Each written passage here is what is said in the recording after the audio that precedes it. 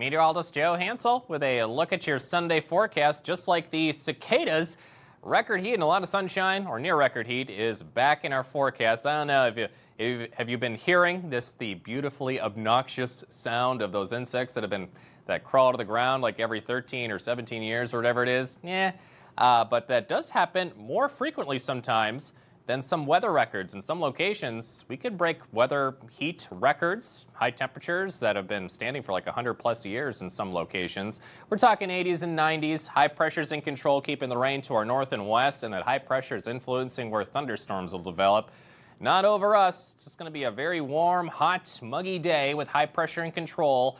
Maybe the cicadas enjoy it, but you don't have to. It'll be an air conditioner kind of a day. Take breaks from the heat, wear that loose-fitted clothing, shorts and t-shirts, have that AC cranking. Overnight tonight, low near 70, near record heat again for Monday.